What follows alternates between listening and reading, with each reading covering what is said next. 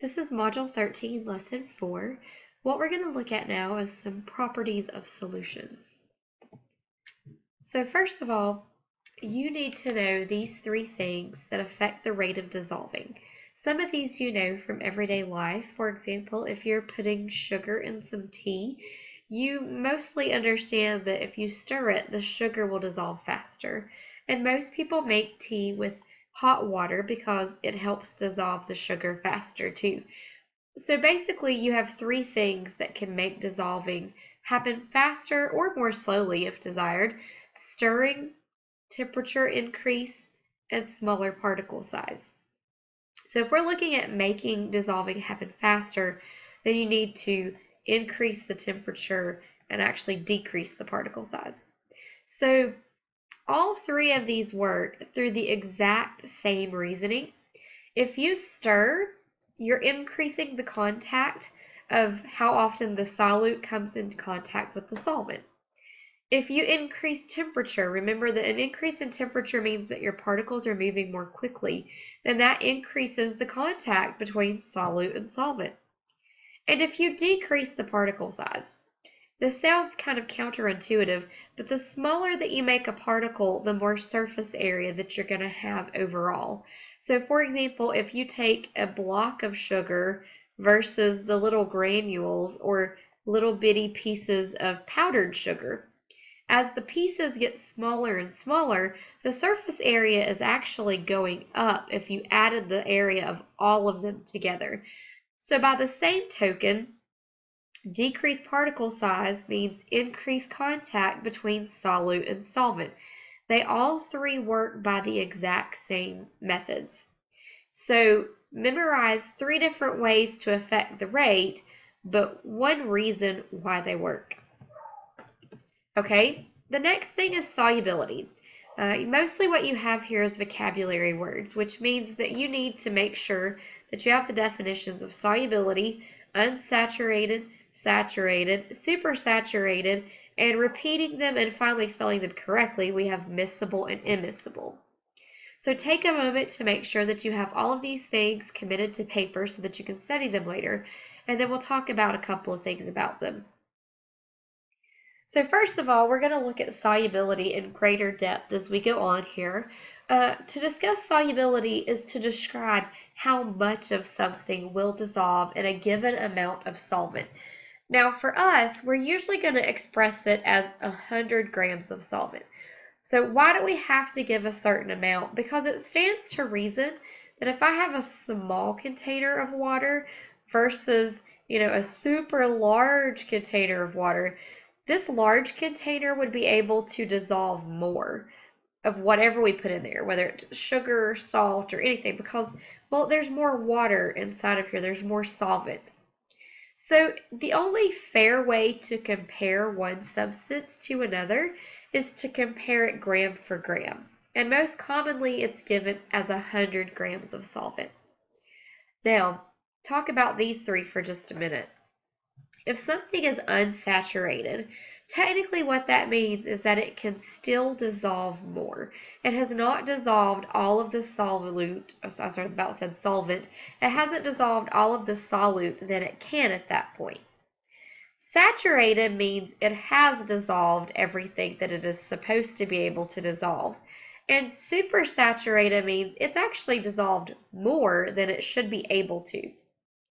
We've already discussed miscible and immiscible before, so remember that miscible means soluble and immiscible means insoluble.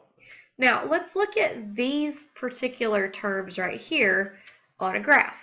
It's very common for us to have graphs like this on the final exam.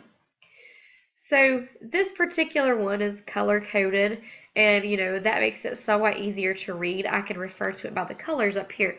The one that you'll get on the NCFE will be black and white and may or may not have this many things on it. It could actually have more or it could have less. So this is a solubility curve, is what it's called, and it's for grams of salts. These are all salts in 100 grams of water. This is the part where we just said usually you're given a reference amount of solvent to talk about. So for 100 grams of water, this is how much of each substance will dissolve. And as you can tell, they're different. So first of all, let's talk about saturation. If you are talking about the terms we did before about unsaturated, then we had saturated, and we had supersaturated. So in terms of these words, if you were going to do this, you would need to plot your points. So if I told you, for example, looking at this brown curve right here, the KClO3, looking at this substance, if we have this much, if we had 30 grams of KClO3 in an 80-degree water, 100 grams of 80-degree water, that's what we have. If we have this much of KClO3 dissolved in 100 grams of water at 80 degrees Celsius, this is unsaturated. How do I know? Because the dot that I made on the graph is under the line. If it was saturated, the dot would sit on the line. That's how I think about it, is the dot sat on the line. Sat is saturated.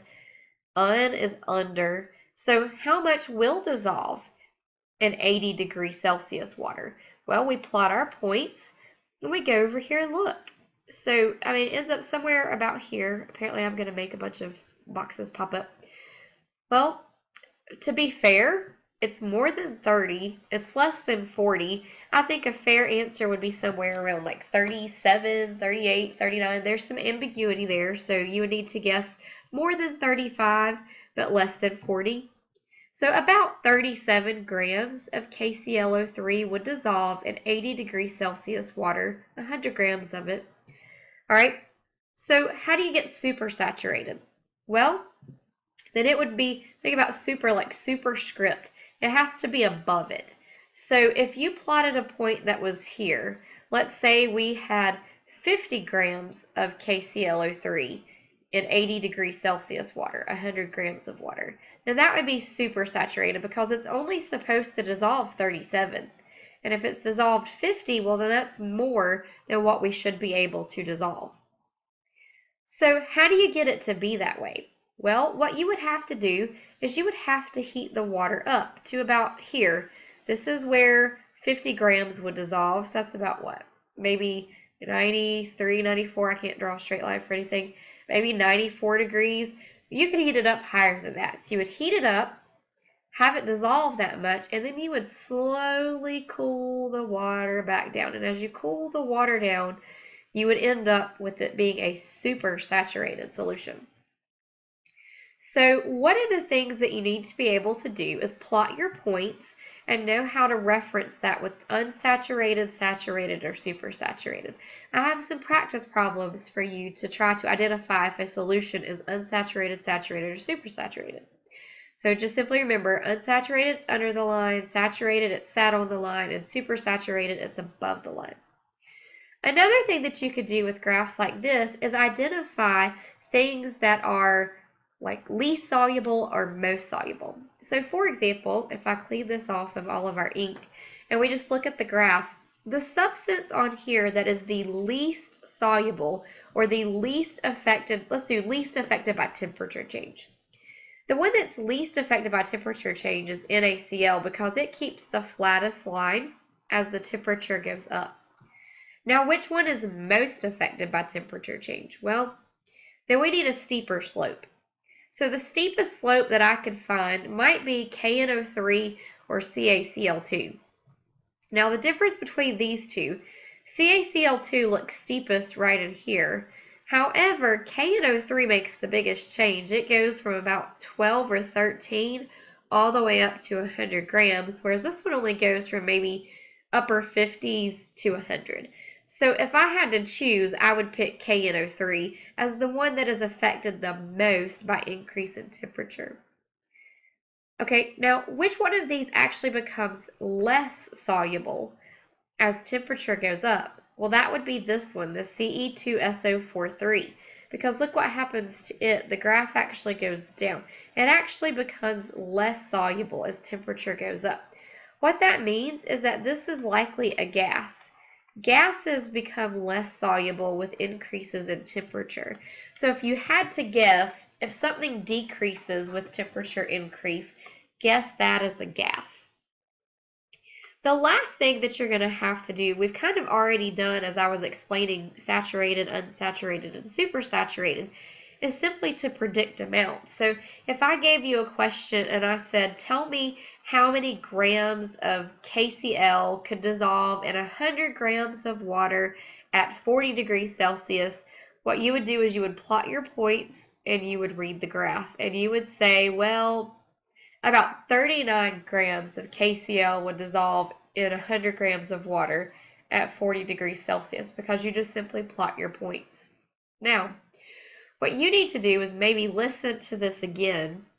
You have some practice problems to try where you're being asked to answer these same types of questions.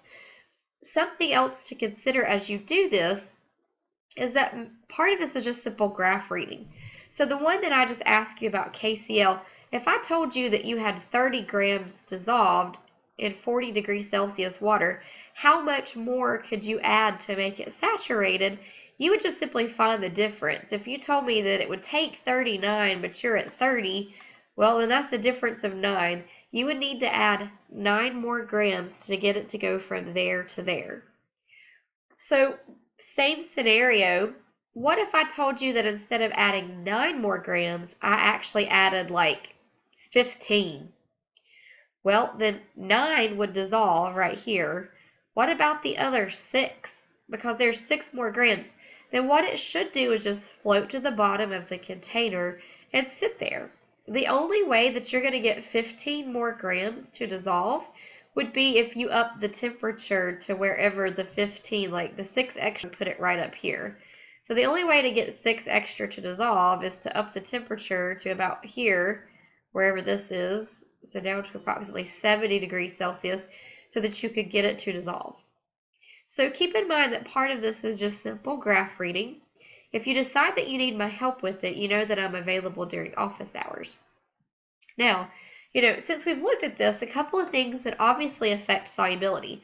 Temperature, you can very clearly see by the graph that temperature affects solubility. Most of the time, temperature increases solubility. The only time that it usually does not is if it's gases. Okay, pressure also has an effect. Now, it's not represented on the previous graph, but gases are most affected by pressure. Think about sodas. Usually, in order to get a gas to dissolve in a liquid, you need to increase the pressure. So that's why keeping a lid on your soda keeps the gas bubbles inside of it, is because it keeps them soluble. Okay, so after this, it's time for you to do your practice. If you need help from me to read the graph, then let me know during office hours and I'll be delighted to help.